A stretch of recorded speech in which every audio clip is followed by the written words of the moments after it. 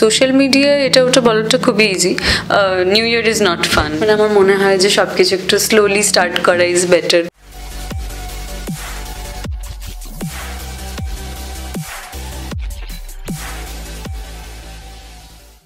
Welcome to wespotyou। আজকে আমরা অনেকদিন পর ইচ্ছে পুতুলের সেটে, আর আমাদের সাথে আছে ময়ূরী। মানে আপনারা অনেকদিন ধরে বলছিলেন আপনারা ভিডিও দিচ্ছেন, কিন্তু ময়ূরীকে কেন আমরা দেখতে পাচ্ছি না? আজকে আমরা ময়ূরীকে স্পট আউট করছি। কেমন আছো?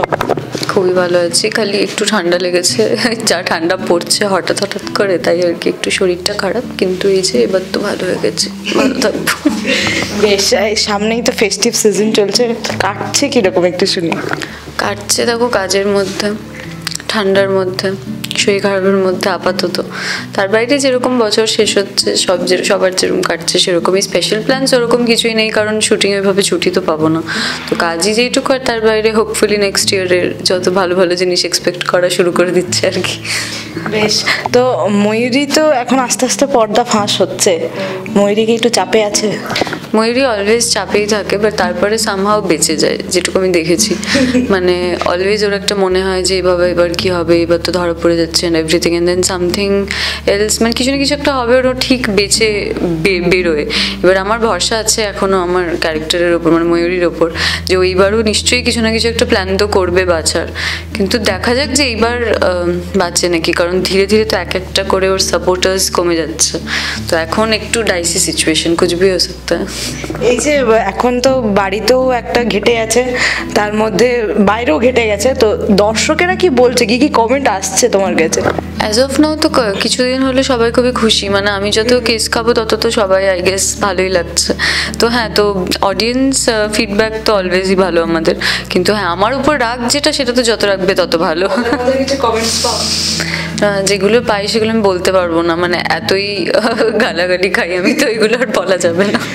তুমি নিজে দেখো? অফকোর্স দেখি, মানে ভালো তো, সব রকম ফিডব্যাকই ইম্পর্টেন্ট। আর আই থিঙ্ক মানে এরকম শেডের কোনো ক্যারেক্টার করা অ্যান্ড এরকম কথা শোনা ইজ গুড অনলি, তো ভালোই আর কি। বোঝানোটাও চাপে যে তুমি ওটা, হ্যাঁ মানে ওটা এবার একটু প্রবলেম হবে ফিউচারে, যে আমি এটা নই, মানে সবসময় এরকম বদমাইশি তো মানে আমি করি না, তো ওটাই আর কি। বাট হ্যাঁ না, audience is smart enough to understand. আমাকে রিসেন্টলি আমার যখনই মানে কেউ বলে যে দেখছি ভালো লাগছে, এই হচ্ছে, সবাই এটাই বলে যে, আমি বলি যে কেন আমি তো বদমাইশি করি, আমাকে কি করে ভালো লাগে? বলে না না, তোমাকে তো যেটা লিখে দেয় তুমি সেটা করো, তো ভালো হচ্ছে ভালো হচ্ছে, তো সেটা শুনেই ভালো লাগে।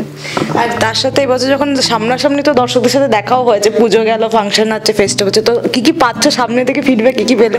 সামনে থেকে ফিডব্যাকগুলো খুবই ভালো, মানে আমি বলি না যে সোশ্যাল মিডিয়ায় এটা ওটা বলাটা খুবই ইজি, বাট সামনে দেখলে তো সবাই খুবই ভালোই বলে, ভালোই বাসে সবাই, তো আই থিঙ্ক সামনে it's very much positive. But হ্যাঁ, দিদারা অ্যান্ড কিছু বয়স্ক জেঠিমারা তারা প্রচণ্ড মানে পার্সোনাল নিয়ে নেয় মাঝে মাঝে, কিন্তু তারা সবাই খুবই স্পিড, মানে অতটা হ্যাঁ যে কেন মেয়েকে ছাড়বে না নাকি গো, এরকম ধরে টরে বলবে যে কেন ওকে জ্বালাচ্ছ এরমভাবে, কোথাও চলে যাও না, নিজে একটু ডাক্তার দেখাও না নিজের মাথার, তো এইসব বলে ধরে। তো এগুলো তখন ভাবি যে কতটা প্যাশনেটলি দেখে, ফলো করে, তাই জন্যই এতটা এফেক্ট করে তাদেরকে, তো ভালোই লাগে দেখে আর কি। আর এই যে তোমাদের শো জি5 এর মোস্ট ওয়াচ শো, তো সেইটা কখনো গিয়ে কাজ করার মোটিভেশনটা আরো বাড়িয়ে দেয়? আমার মনে হয় যে সেইটা তো, ওইটা মোটিভেশন রাখলে খুবই মুশকিল হয়ে যাবে, কারণ যে কোনো দিন অন্য কোনো শো মোস্ট ওয়াচড হয়ে যেতেই পারে। বাট আই থিঙ্ক আমরা কেউই ওইটাকে না ভেবে আমরা অলওয়েজ মানে যতটা বেস্ট সবার দেওয়া মানে যেতে পারে সেটা আমরা যেহেতু দিয়ে চলেছি, I think that is what's মানে মেকিং দ্যাট হ্যাপেন। তো ওই জন্য ওটাকে এফেক্ট করছে যে আমরা ওটা নিয়ে তো ভাবি না, উই আর জাস্ট হ্যাপি যে ওকে এটা হচ্ছে, বাট আমরা ওটা মাথায় নিই না যে ও মোস্ট ওয়াচড অ্যান্ড এভরিথিং, কারণ এসব চেঞ্জ হতে তো বেশি দিন লাগে না। বাট যতদিন রেসপন্স ভালো, ফিডব্যাক ভালো, অ্যান্ড যতদিন আছে ততদিন তো গড ব্লেস থাকুক আরো যতদিন থাকে। আর এই বছরে তোমার সব থেকে ভালো অ্যাচিভমেন্ট কি নিজের পার্সোনালি?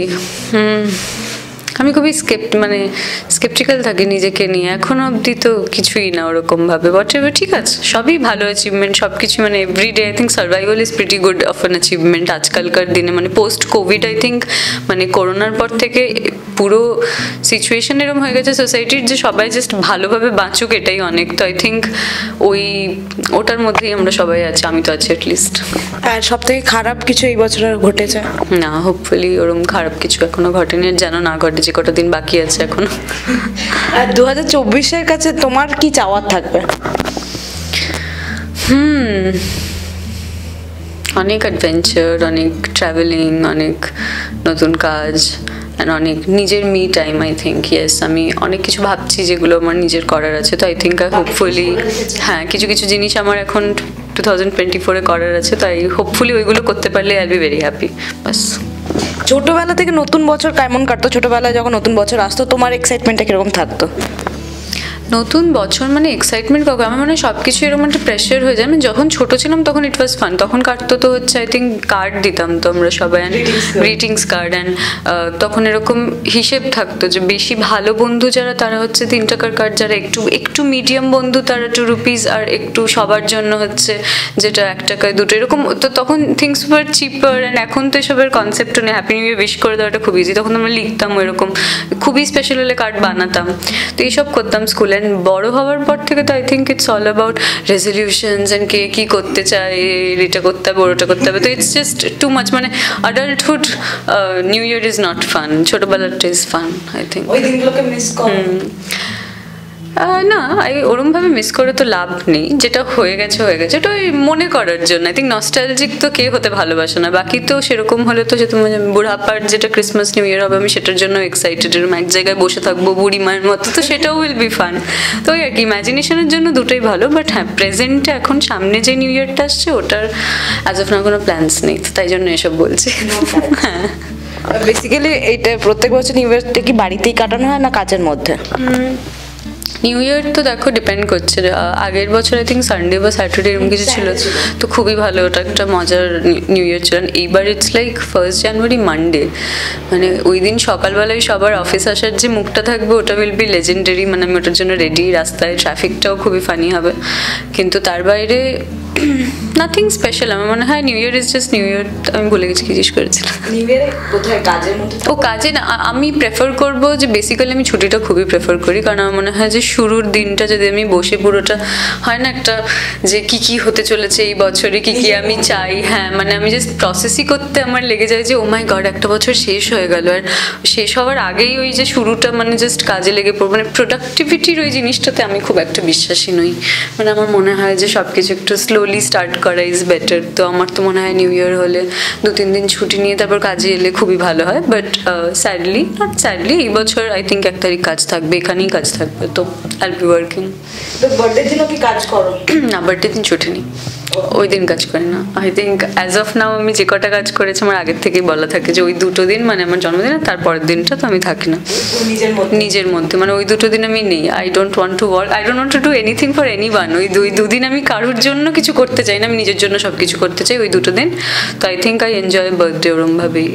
এই বছর দেখা যাক, দেখা যাক 2024 আসবে, নতুন কিছু নিয়ে আসবে, আর তার সাথে জীবনে তো অনেক কিছু পরিবর্তনও হবে বছরের সাথে সাথে।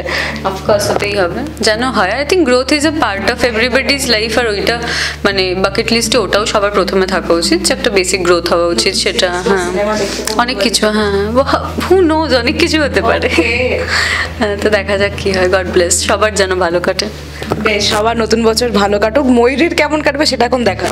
ময়ূরীর কপাল তো খুব একটা ভালো দিকে এগোচ্ছে না, বাট ময়ূরীর যদি খারাপ কাটে তাহলে আপনাদের ভালো কাটবে, তো আমি তো সেটাই চাইবো যে আপনাদের নিউ ইয়ার যেন সবার ভালো কাটে, আর বা সেটাই। আর ইচ্ছে পুতুলে কি হচ্ছে জানতে গেলে দেখতে হবে ইচ্ছে পুতুল জি বাংলায় সন্ধ্যে 6টার সময়, মানডে টু সানডে, মানে এভরিডে বেসিক্যালি 7 days, আর জি বাংলা HD আর জি5 অ্যাপে।